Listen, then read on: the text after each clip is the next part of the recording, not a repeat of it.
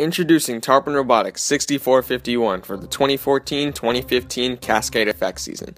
This is our third year competing in the First Tech Challenge. With all of our success in the past years, we have high standards set.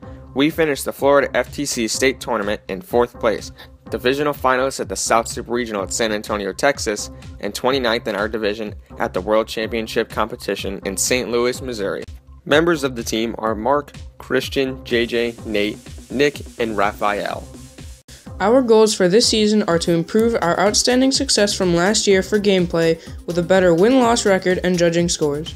We hope to qualify for the state meet again with a higher ranking going into the meet, qualify for the South Super Regional, and place higher at the World Championship. Through hard work and enthusiasm with each other, we come into class ready to work and finish our recent challenges we have every day.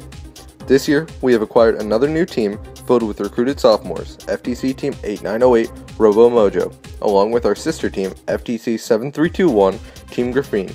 We all collaborate into one large robotics program, generating and maximizing ideas. Creativity for our build came from within our design process this year.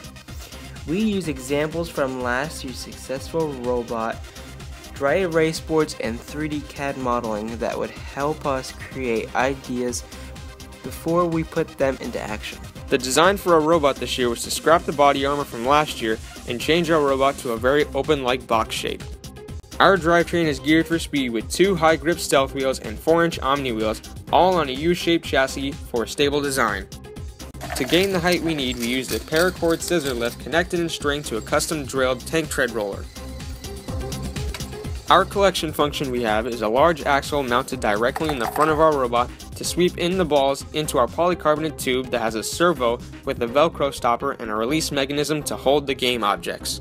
We also incorporated NXT Lego motors this year for the means of moving our IR and sonar sensors. One of our strategies for autonomous is to drive off the ramp, obtain a rolling goal, and drag it to a parking zone for a total of 40 points. Another method we have is driving from the parking zone and scoring in the center goal for 60 points. Our driver-controlled strategy is to obtain as many rolling goals as we can and score in them for points, and also to score in the center goal during the endgame. Continuation of funding from last year, we have received a total of $9,000 from our main sponsor, Clef and FP&O, along with stadium cleanups and fundraiser discount cards.